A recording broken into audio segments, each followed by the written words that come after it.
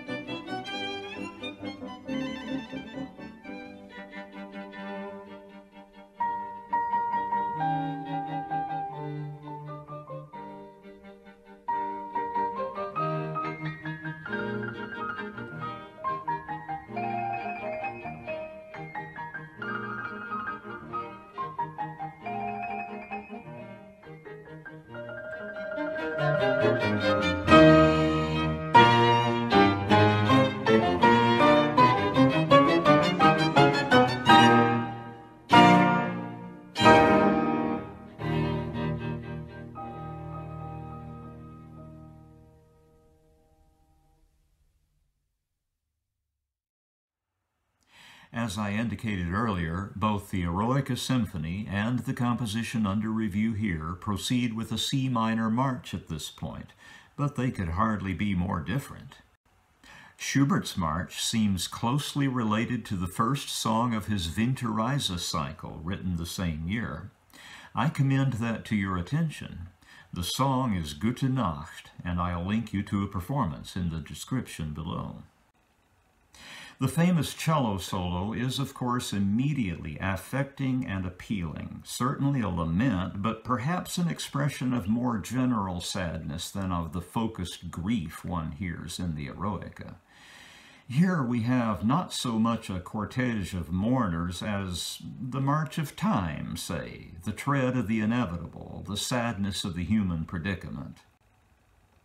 One can hardly imagine anyone humming or whistling the main theme of the Eroica's march, but that wouldn't be at all unthinkable in this case. And it's equally true of the alternative theme, the one I identify as B on account of the movement's curious overall structure. This last does call for comment. The primary theme, the trudging C minor music, is given two statements, one for the cello and one for the piano. The piano statement turns in the direction of the relative major at the very end, opening the way for the contrasting theme, theme B, which begins as a cheerful and expansive thing. It is in the unfolding of this theme, however, that the drama happens, the music's temperature gradually rising to the boiling point with a big half-cadential finish to bring the first return of theme A. This one is for the piano, with the violin and cello weaving a sometimes harmonized countermelody. This first return of the main theme is resolved deceptively, and a turbulent development section ensues. There's plenty of angst in this music, broken by howls of pain and protest. After a season of trouble that encroaches on the terrible, the music glides into C major for a return of theme B, the really sweet theme, which unfolds at leisure.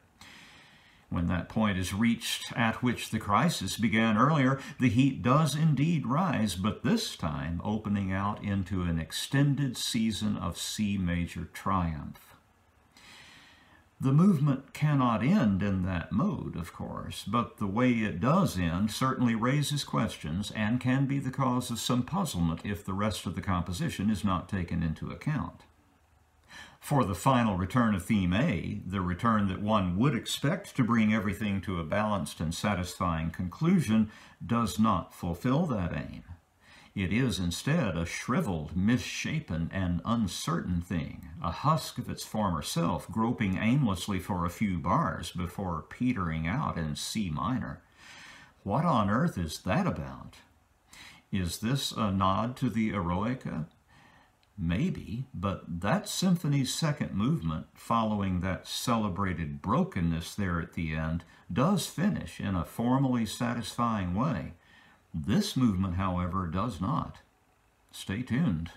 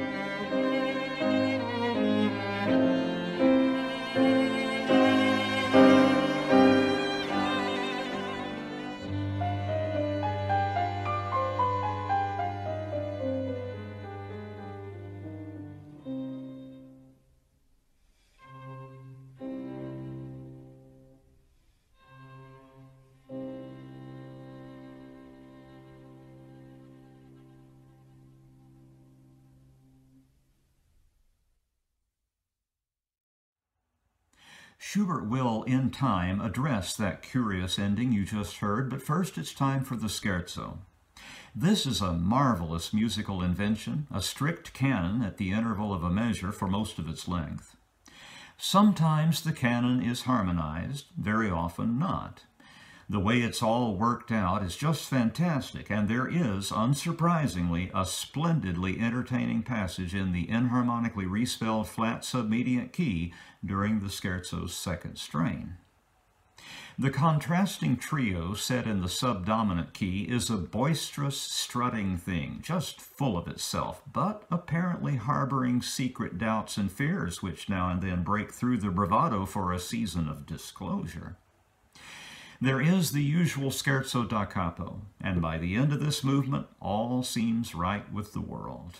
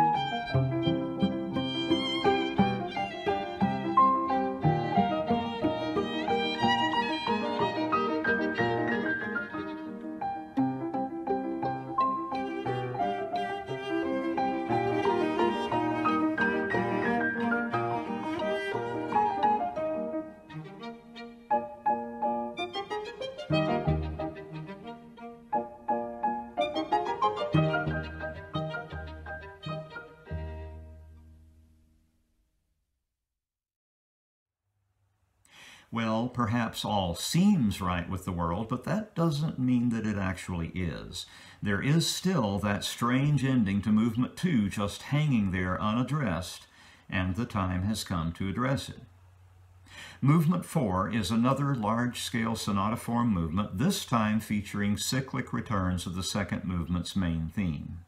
Therein lies Schubert's strategy for addressing an unsatisfying ending to Movement 2, and the solution will reveal the true status of that theme.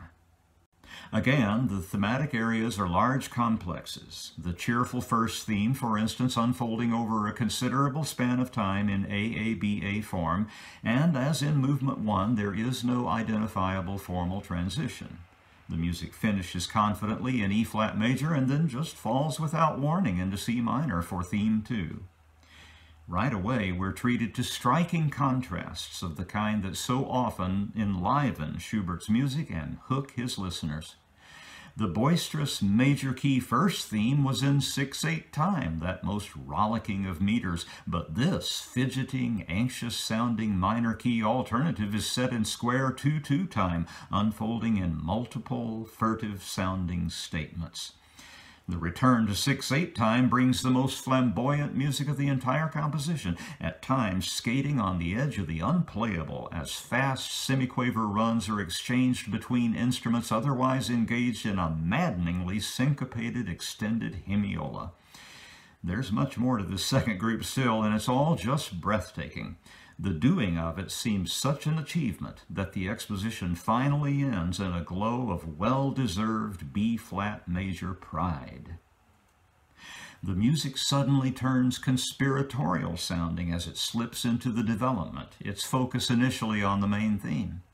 After a thorough treatment in B minor, that theme gives way to the first cyclic return of the primary theme of Movement 2, again sung by the cello with accompaniments drawn from music heard earlier in this movement.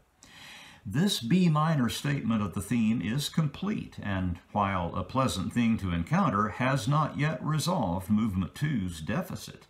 There's more development, this time of that fidgeting second theme, and this also mounts to a musical crisis before subsiding graciously into a mostly regular recapitulation. It is during the coda that all is finally put to rights. This begins very much like the development, and even tracks it closely to a point, although its treatment of theme 1 is reduced this time, and Movement 2's cello theme, when it returns in E-flat minor, is also reduced. Note the key, that's significant. The best way I know to explain the significance is this. If you extend the principles of sonata form in such a way as to include all 4 movements in a sort of super form, taking the E-flat major first movement to represent theme 1 for purposes of this illustration, then the second theme is the C minor theme of Movement 2. And when it returns at the end of Movement 4 in E-flat minor, well, that's like the second theme returning reconciled during the recap, now in the tonic minor, which is exactly in line with sonata expectations. If you followed that, then you're all set to enjoy to the fullest the most wonderful thing that happens in Schubert's E-flat major piano trio. Like any good dramatist, he saved the best for last. I will not spoil it for you by describing it here. My running commentary will suffice. Happy listening.